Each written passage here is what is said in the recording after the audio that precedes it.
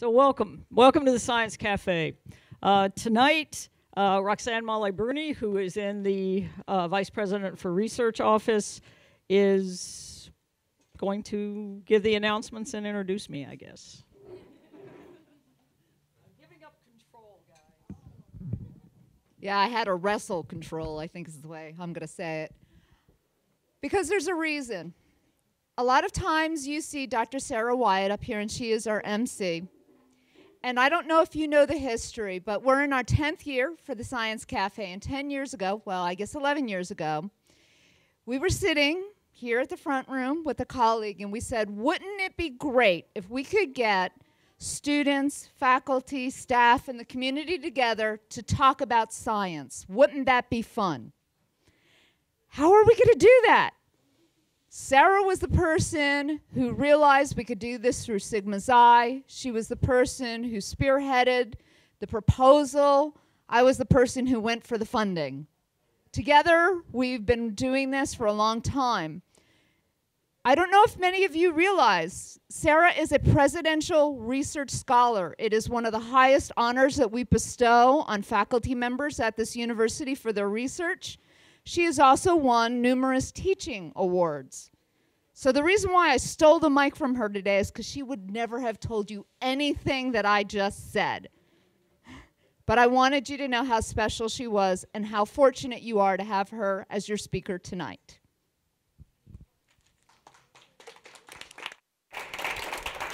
My love.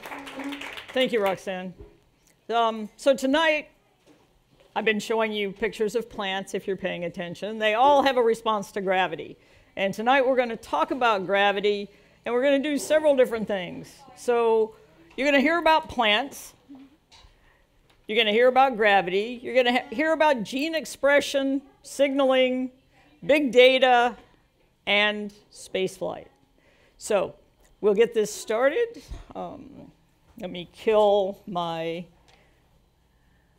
Figure you guys might like something.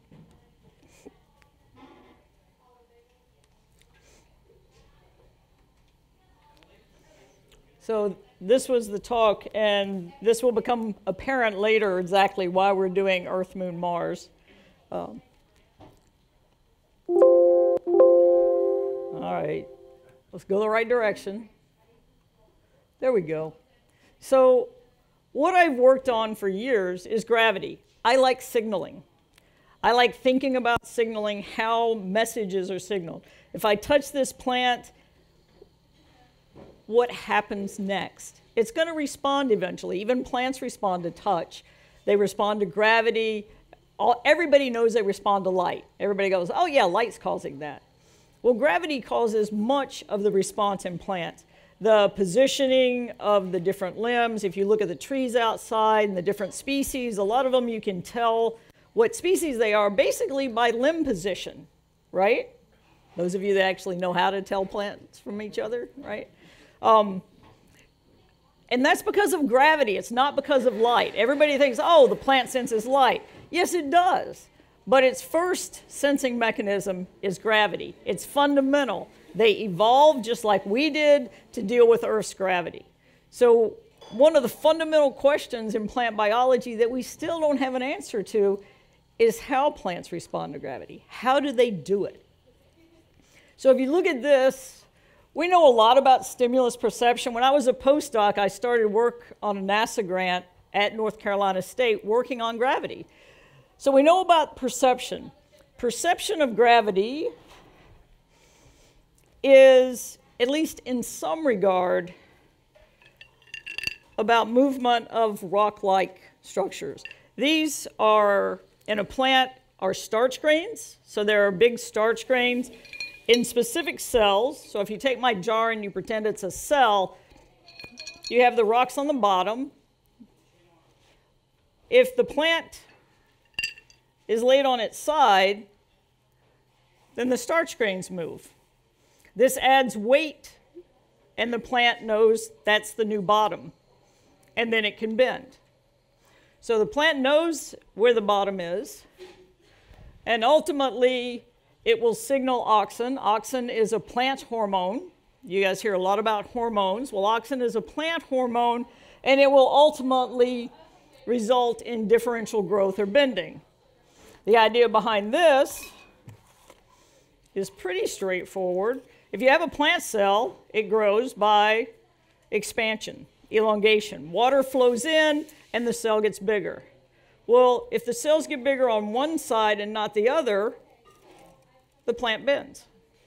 It's really that straightforward. Cells on one side of the stem, the lower side of the stem, expand and the shoot bends. Okay? Now you guys got to remember all this because there's a test later, all right? Really. It's important to kind of keep this in your head, and I'll come back to it as we go. So those are the two basic pieces right now that we know. Honestly, that's what we knew then, that's what we know now, pretty much. So starch grains, the starch statolith theory, goes to differential transport of oxygen on the upper and lower sides of the stem or the root, goes to differential growth, which results in curvature and bending, like all those plants that I was showing you before that are bending. Many of them are from my yard. Apparently my yard thinks it's a great place to have gravity experiments. They fall over, they bend up, they fall over. It's like, I don't know. I cannot grow a straight plant for my entire life. So, now, the issue was these early events.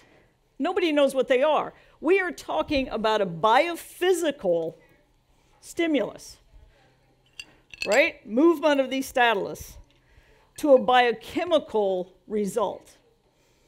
So how do we get from biophysical to biochemical?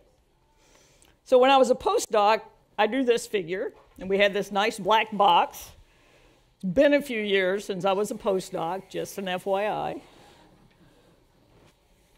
I'll let you guys read that.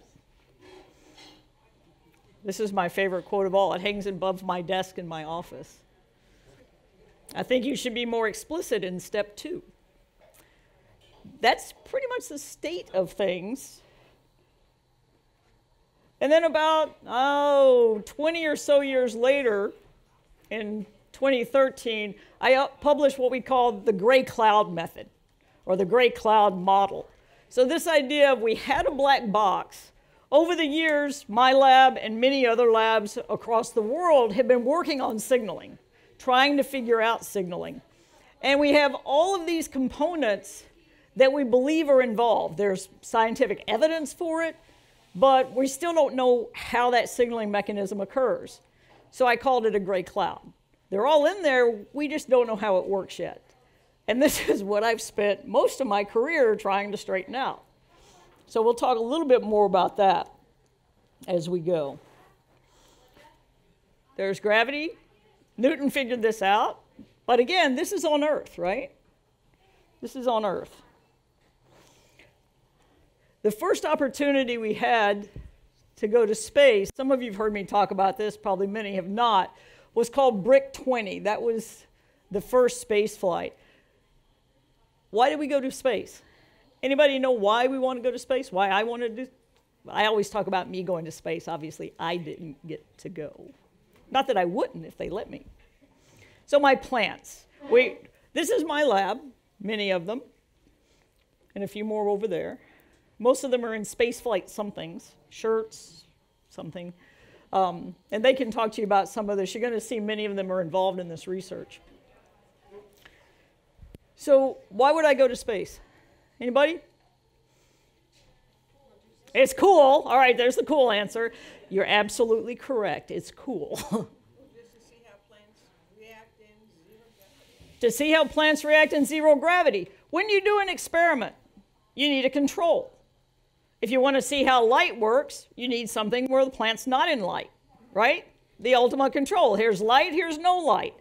Here's cold, here's warm. Right? So you need a control. On Earth, we don't have a control for gravity. There is no gravity-free zone on Earth. Most of the experiments we do on Earth are about reorientation. I take a plant this way, I put it on its side, and then I see how it responds to that differential gravity vector. Right? I move the gravity on it, basically. We do the same thing with seedlings. There's little tiny seedlings in here. You guys want to pass out some seedlings so guys can see the seedlings?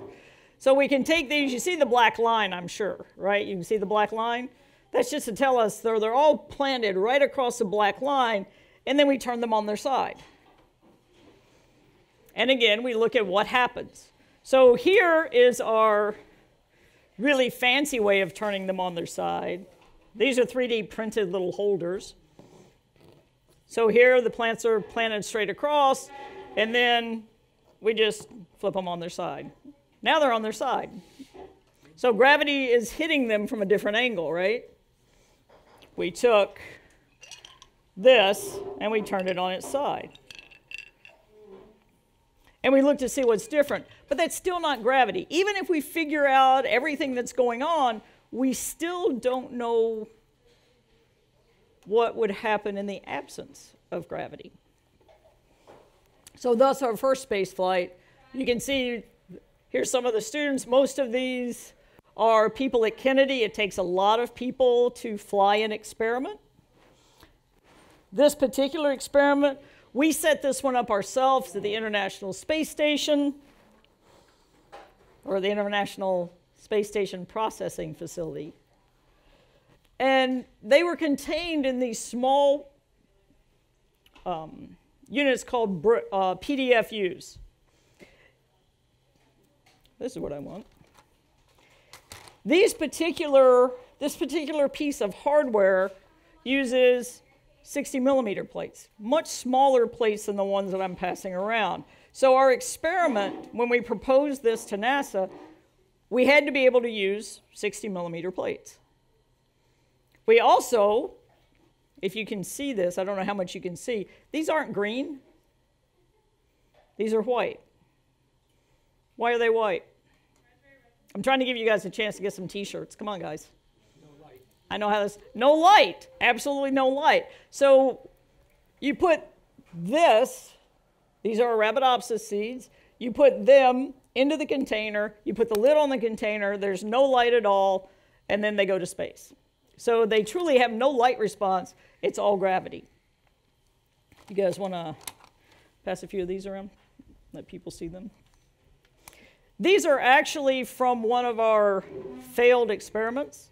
And when I mean failed experiments, the launch didn't go off. So they said, do you want them back or you want us to trash them? And I was so emotionally attached to these guys by the time I got them loaded into the stuff. It's like, well, you can't just throw them in the trash. So we brought them home and they germinated. Somebody take some, send them somewhere. Quite literally, I could not throw them away. So we let them germinate in the dark, and now I have plates to pass around that are actually 3 years old, almost 4 years old now. So here's my big question. How many people does it take to take that plate and put it into that piece of hardware? 3. Now, anybody else? 4. There you go. This is me. Everybody else. So my collaborators, it takes this many people. Some of it is just, this is NASA, that checklist. Everything needs a checklist. You know, did you put this part in it? Did you build this? Did you get this done right? Whoops. So you can see here, part of it is assembling the unit. There's like 47 different pieces that go into that one little unit. Engineering is something NASA does really well. Engineering. So that's, again, this is me, different glasses. And all I'm doing is taking the Petri dish, unwrapping it, and handing it to the other person. 4 hours. Yeah. And I wouldn't trade it for the world. All right? So there's the first one. We've got one built. 3, 5. So there are 5 of these in what we refer to as the brick. If you remember the name of the project, it's called Brick 20. These are quite literally, you can see the hands here, they're quite literally about the size of a brick. So they're loaded inside, you put the lid on, screw it all down. Now, one of the great things about a brick is it takes very little astronaut time. So again, think about this. You're setting up an experiment. You're going to propose to do an experiment with NASA, and they send out the call. And the first thing they tell you is you're going to use the brick hardware. So you've got to think of an experiment that you can do in this that is actually scientifically valid. The cool factor, all about that, but everybody would fly something if it was just cool. So something that's scientifically valid that's going to give us some real information in the dark. Plants usually don't like the dark, right? So these are on media. They're on agar that has sugar and various growth food, basically, so they can eat. All right? We were talking about this the other day, the variegated mutants. Have you guys seen like the white mutants where you have an albino?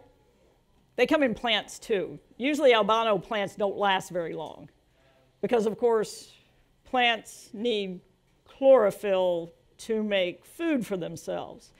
But you can feed a plant. So even the albino plants can live if you feed them. But I digress. So here are the bricks. They're ready to go. We had 4 of them, so we had 22 of these plates. Now I assume there's a 5th brick that remains here on Earth as your control. There's actually 4 additional bricks. So we have exact complement of these that stay on Earth.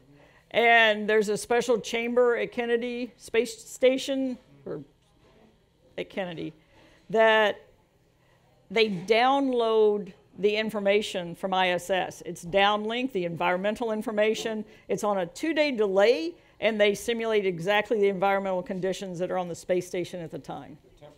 Temperature, humidity, everything. That's one thing you get. You get a lot of data back. We have like temperature data for like every 20 minutes for 4 days. Yes, Stefan? No, they do not see the launch at all. But you notice I'm sending up seeds that have not germinated. So technically the plants have never seen gravity, and they have not experienced the launch. That's one of the things with a lot of the animal experiments, like the mice experiments. They're actually adult mice, and they experience launch, which is additional G, if you can imagine sitting on top of that rocket, right? So the plants, we usually send up plants in seed. So they're dormant seed. These were cold. They were stowed in a coal bag. So they've seen no light. They haven't experienced gravity, at least the seedling hasn't. And then we take them out. So we take them out. They're still in a coal bag. The rocket's on its side so that they can load them into the Dragon capsule at the end, and then they stand the rocket up. This was back in the day when you could still just drive like right out. This isn't a long-range lens. This is my phone. We got close, really close. So off to see the launch, just because we can be dramatic.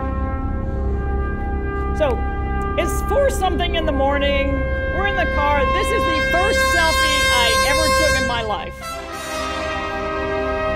Now we're out on the causeway.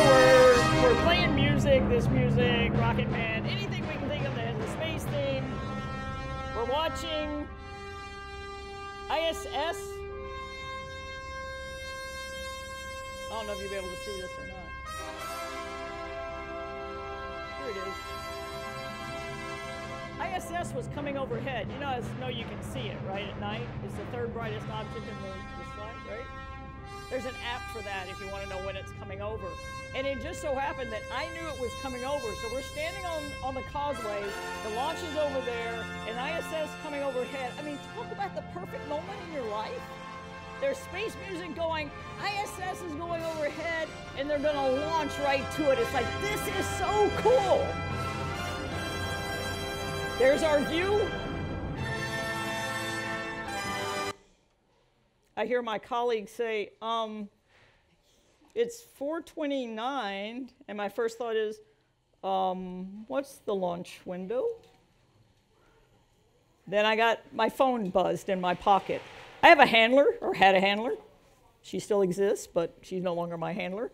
So they put somebody at NASA in charge of us because we're biologists and none of the engineers can talk to us, so we have a translator basically that, you know, is in charge. Literally, it's hysterical. You know, I'm not allowed to talk to the engineers. They ask her questions, she asks me questions, this kind of thing. So I pull out my phone, and you know how that text shows that first little line? It's from her, the text is from her, and it's a frowny face. It's like, okay, well, this isn't good. It's not even 5 a.m. in the morning, it's still not light, and we've got a van full of disappointed people going, I don't know, are they gonna launch? We don't even know what's wrong with it yet.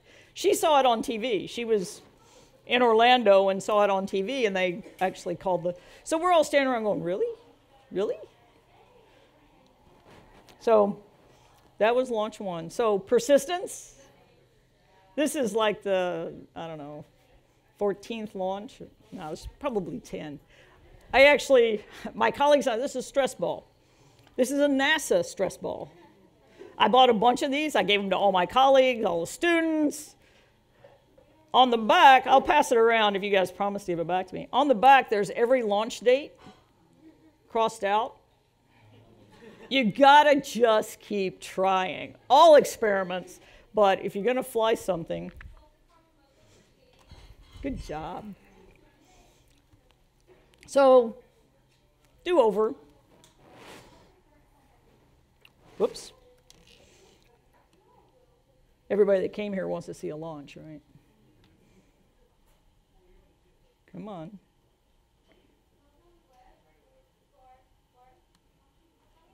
Maybe.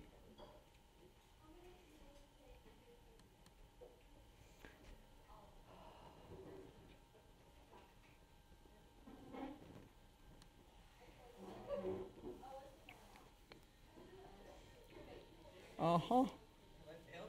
You did. This is Colin Cruz, by the way. One of my students, just an announcement that didn't get made earlier today. Colin was with me at the annual Sigma Xi meeting in San Francisco 2 weeks ago, and he actually won first place in the graduate student poster presentation.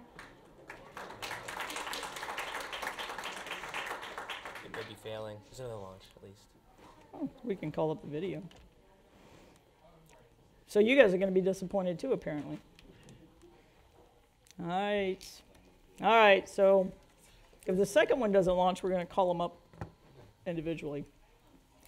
So we launch, the Dragon capsule gets docked. Then the astronauts go in and unload the Dragon capsule. So they pull our experiment out, pull it out of the cold bag. Now it's at room temperature. So now the seedlings will germinate because they're at room temperature. That was the entire trigger. That was it. Just pull them out, let them be at room temperature.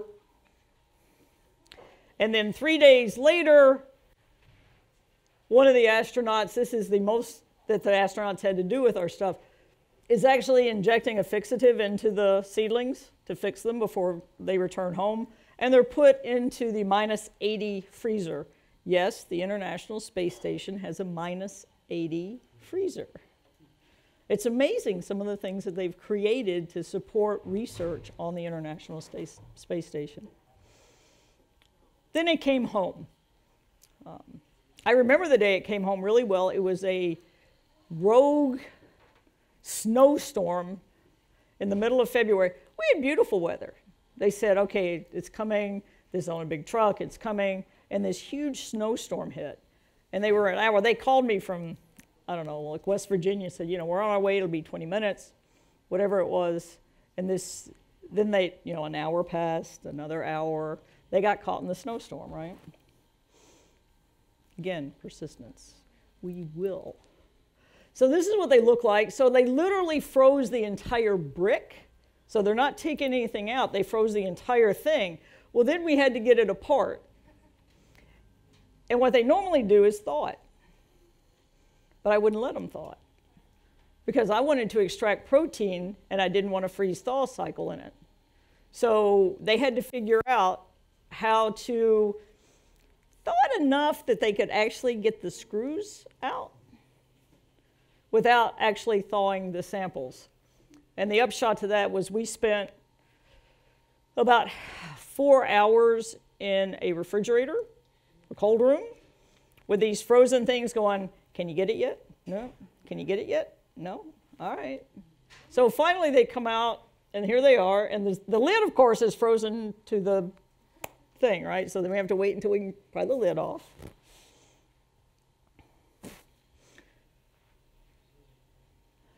I love these. They look like popsicles. This thing just kind of screws on the top to pull them out.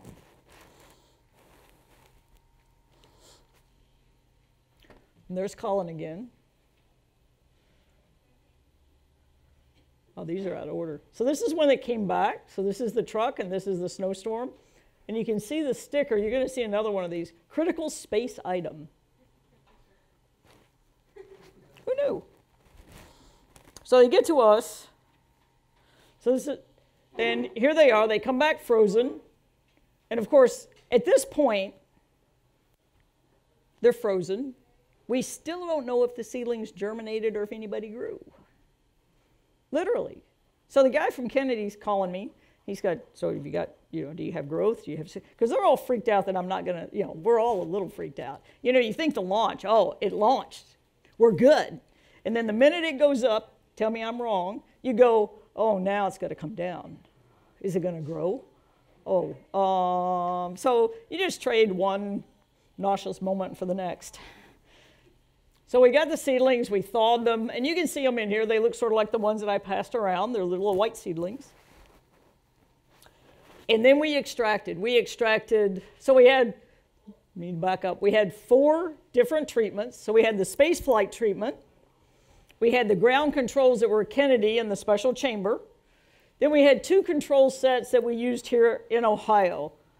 One for the fixative and one for, normally we would freeze things immediately in liquid nitrogen for RNA extraction. So we had another one with liquid nitrogen. So 4 different things. We did 3 different extractions. So we did RNA-seq, we did soluble proteins, we did membrane proteins. So we've got 4 different treatments. You're starting to get a sense, right? Now there's 3 replicates of each of these. It's getting bigger. And we got phosphorylation data back. No one to date has gotten phosphorylation data back at all. So we have all of these data sets that we can compare to each other, that we can look at gene expression, actually protein expression, because we all know genes. So we have RNA. There's DNA. It gets transcribed to RNA, right? Central dogma. But if you know a little bit more than just the fundamental, this is biology, DNA, RNA, protein, what you know is there's a lot of RNA that never makes it to protein. And protein's the functional part, right? Protein's what actually does the work. So the analysis. We found 819 transcripts that were differentially expressed, 60 soluble proteins, 36 membrane proteins, 300 gigabases of data. So I told you there would be big data. The funny part is, this at the time, this looked huge, right? This looked like a whole lot of data. Now, this looks like nothing. But here's one of the analysis that we did. I know you can't read any of this, but this is a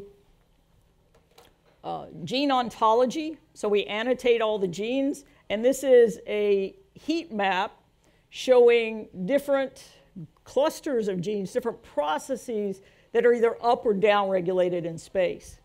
All right, so those that are up regulated in space on this side, those that are down regulated in space are upregulated on Earth on this side. And then we pulled out a few of them just so we could see. There's a set for you that you can kind of read. So heat shock proteins, outer envelope, translocon intermembrane. These are chloroplast genes, normally. That's what everybody knows them as. So if you look up their annotation, they come up, oh, it's a chloroplast. You guys remember what I called these? These are plastids. So these are a different type of plastid. So there's chloroplast, there's amyloplasts, which are these, starch. There are chromoplasts, which make the leaves all kinds of beautiful colors this time of year. So it may be that these genes are truly involved in plastid sedimentation or in signaling of plastids. We just don't have them annotated yet. This is one of the biggest caveats in doing gene expression. We all run to see, oh, well, what does it know? What do we know about this? The problem is, the minute you say, what do we know about this? You sort of miss the point. We're experimenters, we're researchers, we're trying to find new knowledge.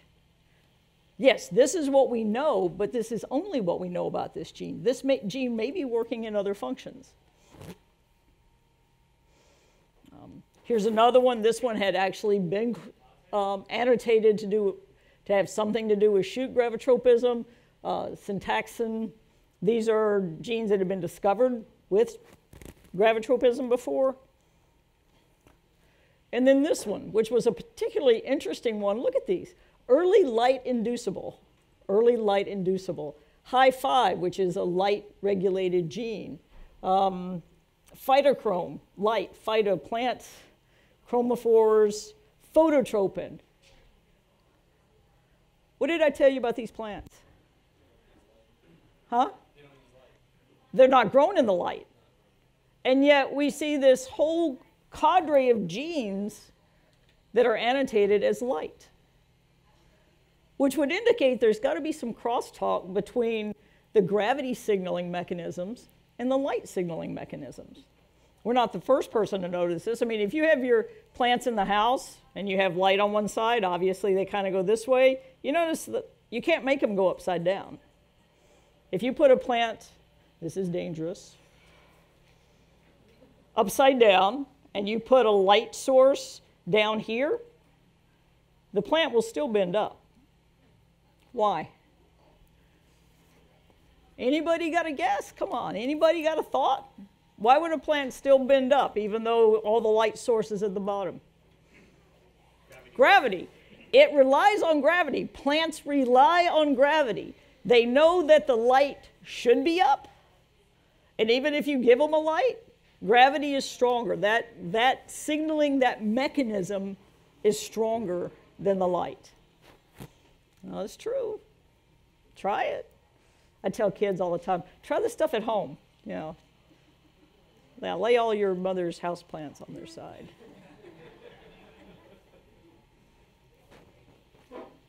Okay, so you guys remember the gray cloud? Remember all these guys? We don't have genes, we have processes, most of them. With this experiment, we were able to hypothesize. These aren't confirmed, these are hypotheses, but these are genes that are involved in these different processes. So for the first time, we actually have some genes that might be responsible for these different pieces. Also, this one. Does anybody remember that one? Wasn't in the first diagram, so I'll go back. See this one? There's no NO in there. This is nitric oxide signaling. So we have some good evidence that nitric oxide is being used in the signaling pathway as well. Again, it doesn't give us a pathway yet, but it gives us some genes that we can look at for these different pathways. Does that make sense?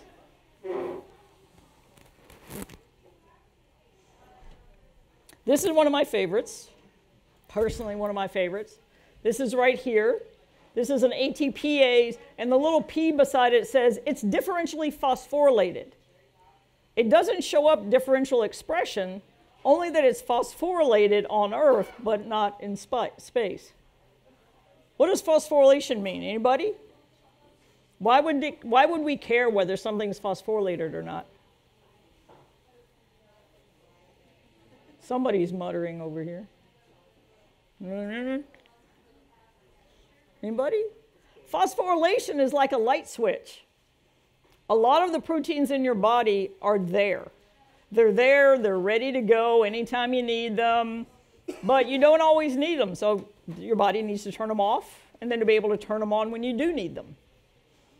Phosphorylation is one of the mechanisms that plants and animals use to turn genes on and off.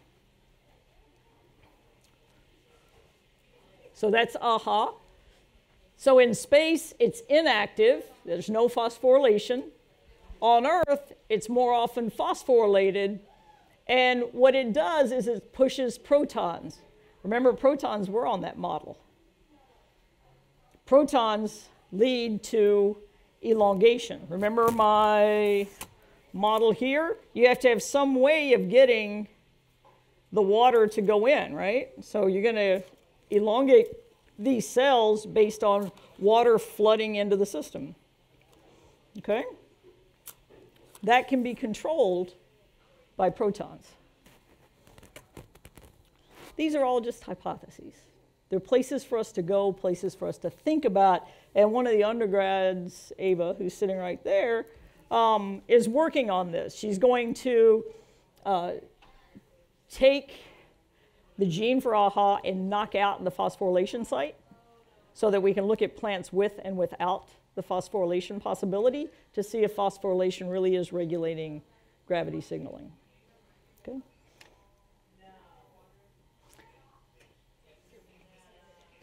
Does anybody have any questions about brick and some of that stuff? Because I'm going to tell you about something that's even cooler. The plants were, the experiment lasted 3 days, but the plants were up there about a month because most of that time they spent in the freezer because when you fly, you know, they launch the rocket, the Dragon capsule is a resupply mission, really. So it docks with the space station, they unload everything, then they load it back up with whatever they're sending back home, and then it leaves about a month later. So we were actually, came home on the same flight we went up on that one. So that month was while we were up. And just an FYI, I told you guys that you can see the space station. The entire time that experiment was on the space station, it was quintessential January here, which means cloudy. No hope. The space station went over a couple times, and I stood out in the yard looking at the clouds. But that's okay. I did see this one while it was on orbit. Yes?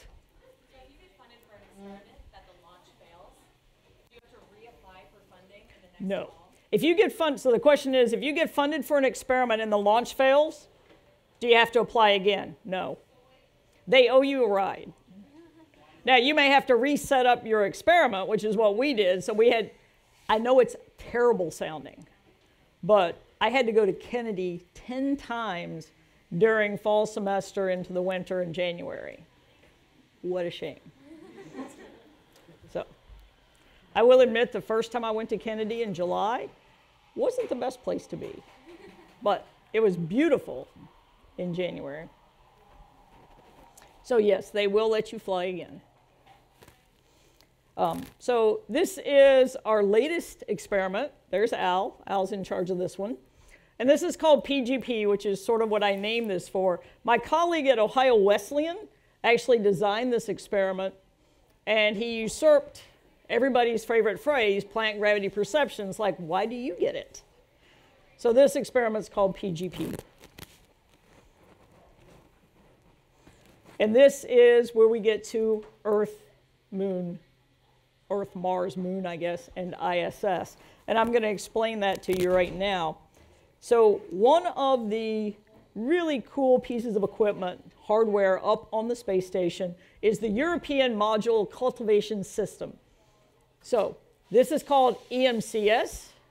It only took me about a year to get the initials in the right order, but it's okay. This particular experiment, you see this round piece? It's a rotor. So like a centrifuge, it spins. So we're taking plants. The plants are here, and they're along the rotor. So we have 5 cassettes here, and I'll show you these cassettes in a minute, a little bit bigger. 5 along here, and this is going to spin. We can spin it in space. Why would we want to spin a rotor in space? Artificial gravity. Artificial gravity. If you spin something, you generate a force. Now, depending on how far along this arm it is, gives you an idea of how much force. Of course, the other piece is, if you spin it faster, you generate more force. For some of you, you may have played a game, it was called Crack the Whip when I was a kid, where everybody stood in a row and, you know, one person is doing like this in the center. And as you move faster and faster and you spin everybody around, everybody on the outside in, we actually had a little kid on the outside and we could spin them. We could fly them, right? They'd hang on, they could fly until everybody fell apart. But yeah, to really hang on to each other. But that idea of, you know, you knew it then, right?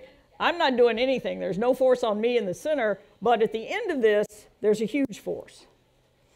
So the faster you spin it, the more force you get. So the idea of this experiment, for every single rotor, there are 5 different G levels. Now, they're not very far apart, so you don't generate much differential force. However, if you spin one a certain speed, you spin another a different speed, you can actually calculate the force. So we have this one, which is basically 0G, and you can see this first one here, the first spin, this is the center, is 0.0032 gravity. Pretty close to 0. And then we have a series of those, and then you see the second rotor coming in, and then the third. And one of the things you'll notice, this one is set pretty close to Moon. Moon is 1/6 Earth gravity. And if you move up a little further, you get 0.34. Mars is 1/3 Earth gravity. And then if you spin it a little harder, you can actually generate 1G. So we can actually look at these little seedlings at different G levels. Now the idea here, the first idea was, I turned these seedlings on their side. Did we send these? We did not. So I turned these seedlings on their side. At 1G, they bend. We know that in microgravity, 0 on the ISS, they don't really bend. But how much gravity is enough gravity to make them bend, to make them responsive? If we want to grow things on Mars, or there's been a lot of talk about establishing a moon colony. We want to grow things on the moon. Is there enough gravity for germination, for correct orientation and growth?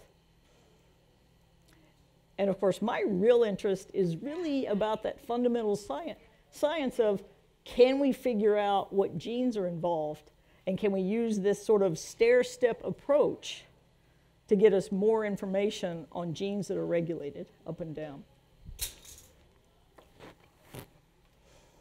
So that's the Earth, Moon, Mars part. This is the cassette. So you saw the 5 pieces. This is the cassette.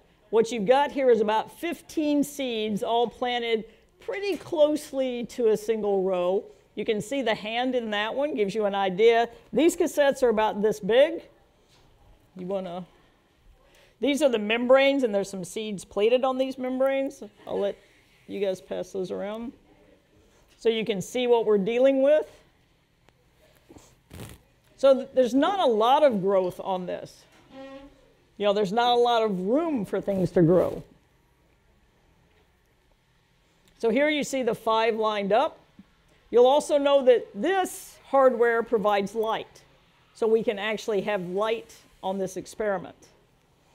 And we actually use light to start off unidirectional light from one side, to get the seedlings kind of straightened out for us so we can tell when they bend, because if we just let them grow with no gravity, they're going to go every which way, and then we're not going to be able to tell anything.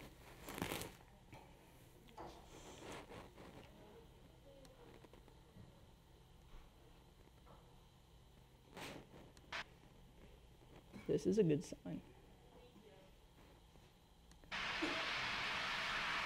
10, 9, 8, So this one was set up at Ames in California. The experiment was set up there, and it's what's called a long delay. So there it goes. So we could set it up a month or two in advance, and then they loaded it on the rocket. We still went down to see the launch you saw at the beginning. Now this particular one, this is one of the first times that they actually brought this first stage back down and landed it. So we not only got to see it launch, we got to see the engineering feat of it coming back down and parking. And I'll keep talking and you can watch it, and eventually somebody will go, ah, there, yeah. So we'll see it come down. So we got to see it launch, and then everybody's attention was like, hey, where's it gonna come down now, right? So this is the same rocket. This is a model of that rocket. For Brick 20, we actually launched this rocket here at OU. A few seconds after that, it cleared the towers and then did a pitch kick maneuver. Currently, vehicle is supersonic. And there's the just Dragon been able capsule. to make out a small sonic boom there. We're about to head to max Q, which is maximum aerodynamic pressure. That's the point at which the rocket is pushing hardest against the atmosphere. So this experiment as well, it went up with dry seeds. Just finished that stage of flight. So again, we're flying dry seeds, so we don't have the seedlings.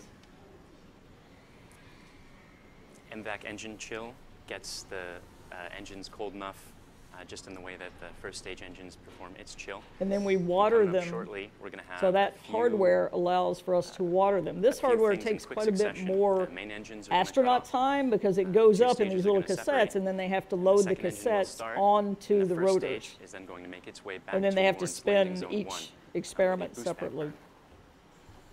We're still launching. See if I can push it forward.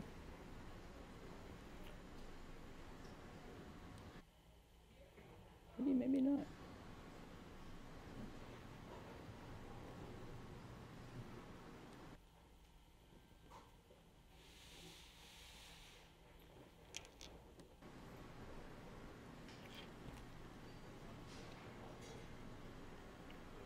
Wait, Miko. I'll tell you what, we'll come back to this, because it takes a few minutes once it launches and comes back.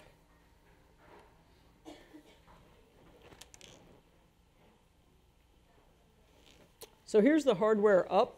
So they've loaded it. There's actually 2 rotors, one above the other, and that round disc with all the seedlings in it gets placed in the rotor, and then they run the rotor. You can see the seedlings. So these are seedlings. They've started growing this way, so they were given light, and then the rotors were turned on, and they started bending, some of them, depending on what level of G, what G level. So we actually have, or at least my colleague at Wesleyan, actually has video images of every single seedling and whether it bent or it didn't bend, whether it was a responder or not, whether they grew. This is the great part about this. Remember the other one? We brought it back down and we didn't know if they'd grown or not. This one, you just have to hold your breath long enough to see the videos. So these videos were sent to him almost immediately on a downlink, and he could watch them grow as they were growing. And he could watch the different treatments and see where they are. Now he has all of that data at Wesleyan that he's going through to help inform us as to which actual seedlings we want to extract. So this is Astronaut. I'll give you a little bit. This is one of my favorite videos simply because you see him, he's taking apart the rotor, so he's going to put them in the freezing bags, the cold bags, and then he sneezes. Every time that happens, Al goes, because he's going to extract RNA out of these. Now, obviously, they're all in a sealed little container, and it really doesn't matter, but he's got like no gloves on, and yeah, a little nerve-wracking. So it came back too. It came back in a much smaller truck, and there wasn't a snowstorm. So the guy, that's the driver of the truck, he had no idea what he had. He said, yeah, he said, you guys drill. And I said, and I wouldn't let him take it out of the van. We stood here like this because Colin and Al were both, we didn't know when he was coming. They came running back down, so they wanted to be there. I was like, no, you can't get out of the truck. You're just going to have to wait. You see again? So, and then the coolest container I've ever seen. Talk about an engineering feat of brilliance. This is a cryo shipper. There is no, it's based on liquid nitrogen, but there's no actual liquid in it. What they do is they pour it full of liquid nitrogen. The liquid nitrogen absorbs into the side panels, the foam sort of inserts, and they just keep filling it up until it won't take any more. Then they dump out all the liquids and they put your samples in. So you can see it degassing, right? And obviously this is the packet that they send back, so all 5 of them are in one packet, and they're going into R-80. And that's pretty much where that is. We're still waiting to analyze the data. We have some pilot experiment data that we have. But this one, what's the number of extractions? So there's a couple of hundred extractions, if you can imagine that. I passed around that first set of plates and the seedlings were really small. That's the size seedling that he's dealing with. Really tiny seedlings. You remember these cassettes are really small, right? So the seedlings only get about this big, and we're dissecting them into, when I say we, I mean him, right? So you guys know anytime I say we, I mean the students. All I do is write grants and take photographs, I swear. So he's taking that little bitty tiny seedling and he's dissecting it into the root tip, the rest of the root, the hypocotyl, the shoot, and then the cotyledons themselves. So for every one of those, there's 4 different extractions. All right? And with that, I'm going to leave you with my favorite quote of all, from All I Need to Know I Learned in Kindergarten. Remember the seed in the styrofoam cup. The roots go down and the plant goes up, and nobody really knows how or why. Thank you very much. I appreciate it.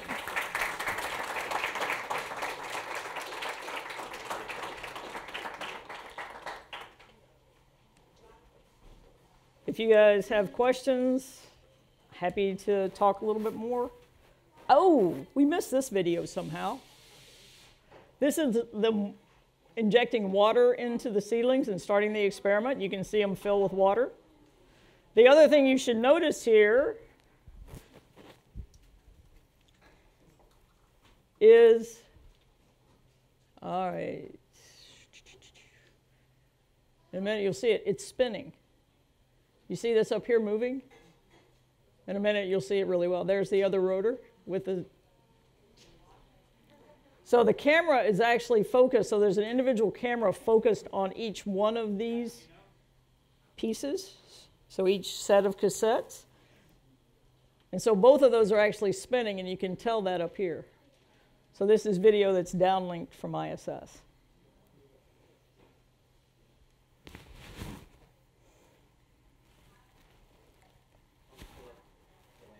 Sure.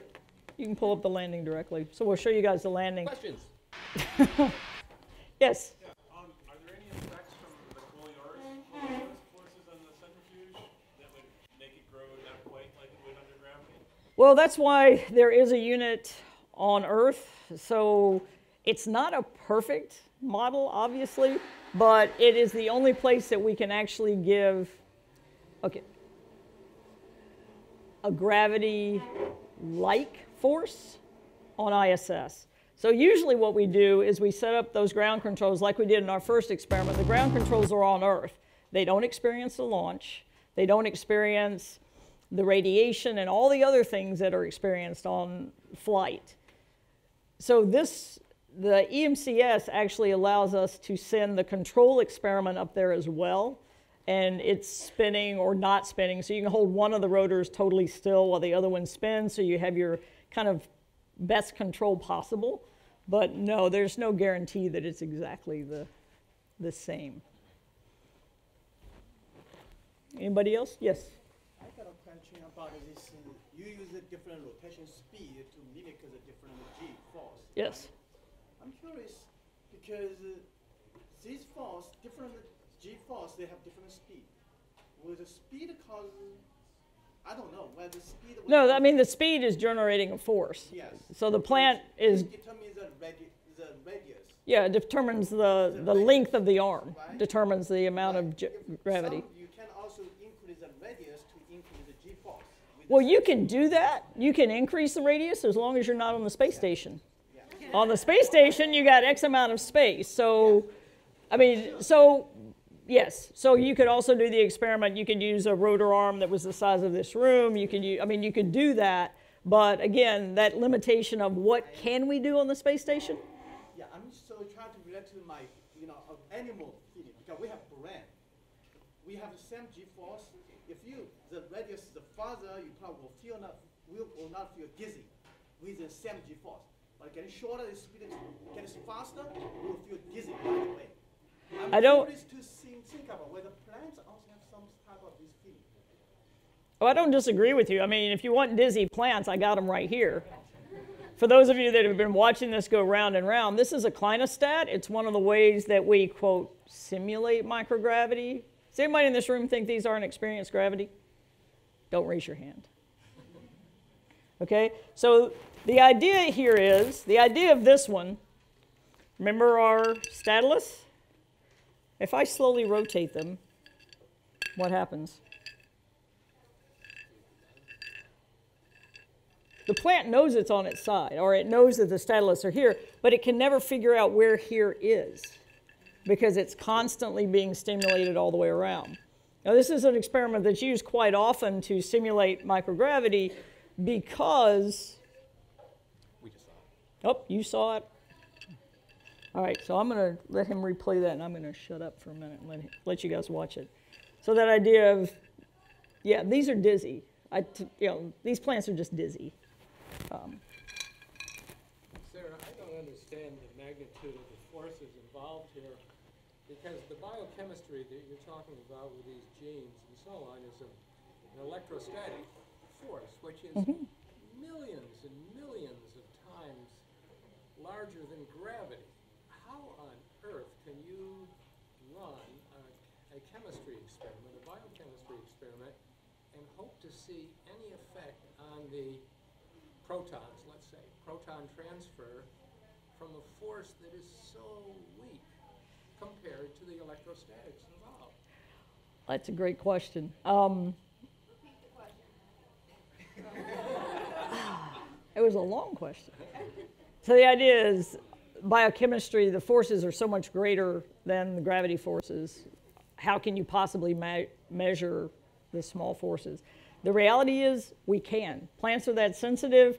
We're looking at gene expression. We are looking at some phosphorylation. But the other thing that you have to realize is the plants were up there for the first experiment for 3 days. So we're not looking at brief time periods. So they've been up there. So this is something that has had 3 days to occur. So we certainly have evidence that it can occur. Now, figuring out exactly how that chemistry works is a whole other ballgame. And there are groups of chemists looking at molecular reconstitution, molecular experiments, looking at, we know that crystallography, so for crystallography experiments, crystals go better in space. Without the force of gravity, we get better crystals. There's a lot of things, that's one of the cool things still about space and no gravity. There's a lot of things we don't understand, and we're sort of working our way backwards from the sort of big biology things because you can't see many things. There's so many problems with and restraints on the experimental design that you kind of start with the big pieces. I mean, it's sort of amazing that we can manage to have video images of the plants growing and get to see those things at different G levels. Even more amazing is how little gravity a plant needs in order to make a decision to go one way or another. So that was kind of surprising. One of the other things that we have on that flight is a mutant that has no starch, so it doesn't make satellus. So we have both that mutant and we have wild type, and we get to see how the different ones respond differently to those artificial G levels, if you will. I mean, their centrifugal forces, they're not really G. I would expect then, all your examples with zero gravity, the growth was absolutely random. Yes, the growth is absolutely random. In that first series that I showed you before I started talking, there was they were canisters and they had plants in them. And if you look at that, what you see is the hypocotyls and the roots are completely intertwined. What we've learned, one of the very first questions in spaceflight was, will seeds even germinate? Will a plant even know what to do if it doesn't have gravity to direct it? And what we found was, yeah, they germinate. They have no idea which way to go. But we can direct them. If we give them light, they will grow more or less towards light. It's not as straight, but they will grow towards light, and water will bring the roots down. So you can get them sort of elongated out, which was sort of what we did in the last experiment, where we gave them light from one side so that they would sort of straighten out enough that once we applied the force, we could see if they would bend. Well, yes? So I know there's been like a lot of research about plant growth at like a fraction of Earth's gravity, but what does it do at like more? At more gravity? The opposite way? Yeah, that's a really interesting experiment. And it's actually one that hasn't been done that much. There's one lab that has these really large centrifuges. If you think about it, we have centrifuges in the lab, but they go way too fast to do a kind of a plant experiment. You have no light, there's huge problems with that. There is a facility in Europe where they've actually designed these, and NASA has some of these rotors. You used to see like a human sitting on the end of this really long arm, and they would spin them, right? So there have been some facilities to look at that, and that's actually one of the things that we've proposed to add to the second experiment, the PGP, is to go to Europe and use those, and not only will we have fractional G, but we'll also have hyper G, moving up in 2 or 3 different levels. Anybody else? Yes? I was curious, back to the dizziness concept, did that have any effect on how the plants grew? Yeah, the dizziness concept, the clinostats, they don't have any clue which way to go. Now, if you look at the genes that are being expressed, what you find is the plant is under huge stress. So there's been a lot of discussion about, well, this is a huge stress response. So the plant knows something's happening. It just doesn't know which way to go. So that idea of we can look at the genes, and one of the things that we're doing with several experiments is trying to compare how well this actually simulates flight, because there are very few flight experiments a year. Very few plant ones, because you have to kind of divide up. ISS is a research lab, but there's a lot more researchers out there than just plant people. Are we done? I'm doing her job. She usually stands here and warns them to get closer. I was just going to ask you to do the... Oh, so the next cafe is Julie Soor, a professor in psychology on detecting deception. And then the first cafe after the break, after the holiday break, is January 23rd, and that's Doug Clough, an associate professor of physics and astronomy. I'm happy to stay up here. You're welcome to come up and talk to me and see some of this stuff. Thank you very much. I really appreciate your attendance.